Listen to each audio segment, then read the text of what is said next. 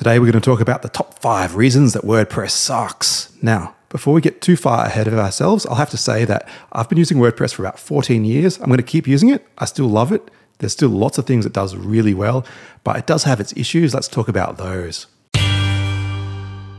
It is getting old. It's very old. It's nearly 20 years old now. I can't believe I'm saying this, but this does come with a bit of a disadvantage. And it really is starting to show its age. If you look at the control panel, this definitely looks a lot older, especially when you compare it to its competitors.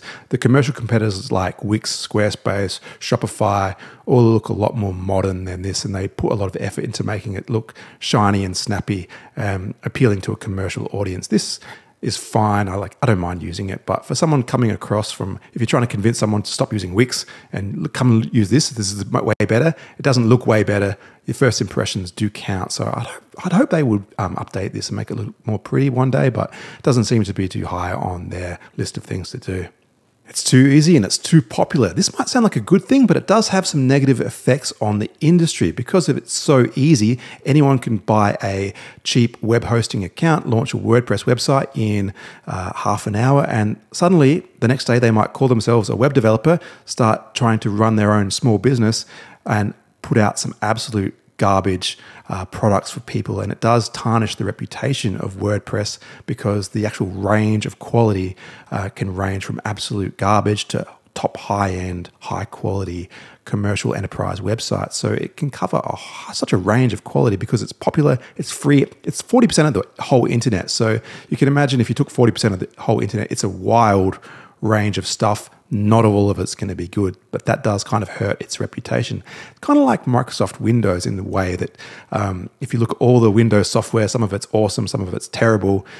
It's just because most people use it and it has such a big audience that the user experience can be extremely variable. So if you're watching this thinking, oh, I should actually learn to be a better WordPress developer myself, let's talk about how you might actually do that. Of course, one of the most effective ways of improving your WordPress development skill is by doing a WordPress class, which is the perfect time to talk about today's sponsor, Skillshare. Skillshare is an online learning community with thousands of online classes and members across 150 countries. Now is the perfect time to invest in yourself, and with a Skillshare membership, you can engage in your hobbies and passions all year long. It's the perfect way to start and finally keep your resolutions for the new year. Make 2022 the year you perfect a new creative hobby, land a new career, or launch your business. Try out a risk-free 30-day trial to test it out yourself. Now, I'm a Skillshare member, and the reason I joined was because I was interested in becoming a better web developer. So one of the classes I've been taking is WordPress Academy by Chris Dixon, Learn WordPress Step by Step. Now, this one, 8.5 hours, 85 lessons, all dedicated to WordPress. They go very deep into how WordPress works end to end. You even get to learn the basics of PHP, for example. So you can become a true WordPress developer, even develop your own theme using the info that you get in this class. The value I think this is going to bring to myself is that it's going to improve my career in web development, and it's also going to help me make better video tutorials for you guys to improve this YouTube channel as well. So I'll put a link down there in the description and in the comments. Now, the first 1,000 people to use that link will get a free 1-month trial for Skillshare. So check that out if you're interested, but let's get back to our video. It is kind of overkill for a lot of basic projects. I'll show you what I mean. Let's take the most popular theme, Astra. Look at their basic starter templates. A lot of these can be done as a static website. You don't actually need WordPress to produce a website like this. But the thing is, you can get this up and running in maybe 10 minutes. It's extremely productive to use WordPress for this, but you don't actually need to be using PHP and a database to put up a basic static website like a lot of these Astra templates actually are. A professional web developer could easily just use a Bootstrap template. All you need here is HTML, CSS, and some JavaScript, and you get something that's extremely robust, doesn't need plugins, doesn't need updates.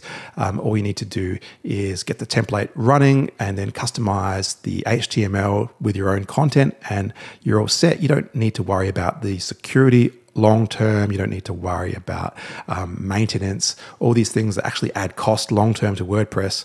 You can avoid these if you do it in a more professional way up front. So if you're interested in actually learning some more about static templates, I've been thinking about putting some of this content on the channel, but I'm not sure how popular it will be going through editing HTML on a YouTube video. Let me know if you're interested in that, because I might do it if people are interested.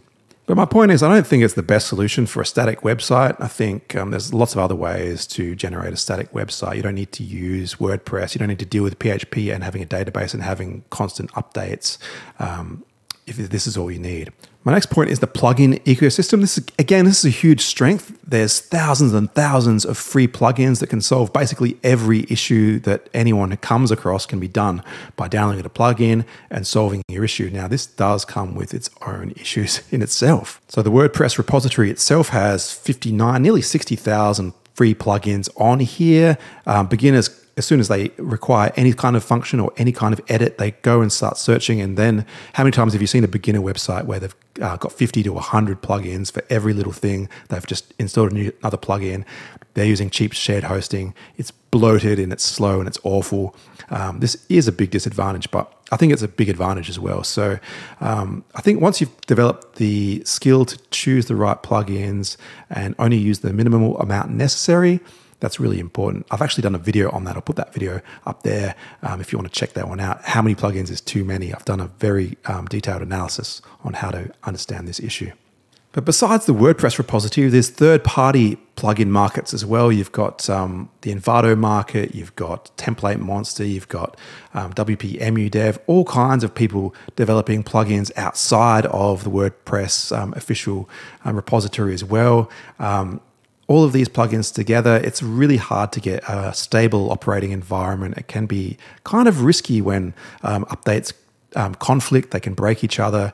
A lot of times it can be a little risky running too many plugins on there. And the last one is its poor security reputation. I think this is really unfair on WordPress. I think, again, it's like Microsoft Windows. Just because everyone uses it, it gets targeted. And so most hacks occur on the web on WordPress, just like most hacks occur on Microsoft Windows. When you're talking about a desktop environment, it just is a byproduct of its popularity and a byproduct of that plugin ecosystem where there's just so many thousands of plugins and there's such variable quality. So again, check out that video on how many plugins is too many plugins and how to choose good plugins. I'll put that video up here, but thanks for watching. I'll see you next time.